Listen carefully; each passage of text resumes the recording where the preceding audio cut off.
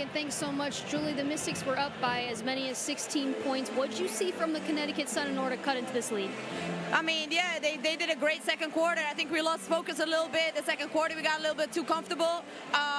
So, yeah, we know Connecticut's a good team. They're not going to give up. So, yes, I would say just start again 0-0 and play like how we played the first quarter. What do you want to see to close this one out against a team that you've already seen twice? I mean, we've been learning from our lessons in the past. That's why we've been on a better time, like we went on our winning streak. So we know what to do. So I hope we can finally close it out this game at home with the fans. That'll be nice. Julie, thanks for your time. You're welcome. Guys. Thank you so much, Meg and Julie.